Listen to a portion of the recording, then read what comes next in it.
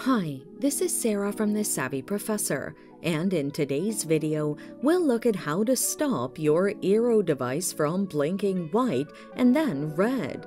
Let's get started. The main cause of your Eero device blinking white and then red is an internet connection isn't found.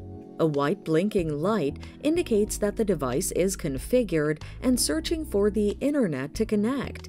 If it fails to find the internet connection, the LED turns red. Now, let's look at the best solutions you can apply to resolve the issue. Power cycle your Eero device. Unplug the power cable from the device and wait for 30 seconds before plugging it back in. You can alternatively power it off using the power button and restart it. Restart your modem. Unplug the power cable from your modem, plug it back in after 30 seconds, and wait for it to restart. Activate the bridge mode. Check the device's interface to ensure that the bridge mode is on. If not, turn it on and reboot the device to activate the setting. Use the Eero app for this. Check the internet connection. Make sure that the Eero is receiving an internet signal.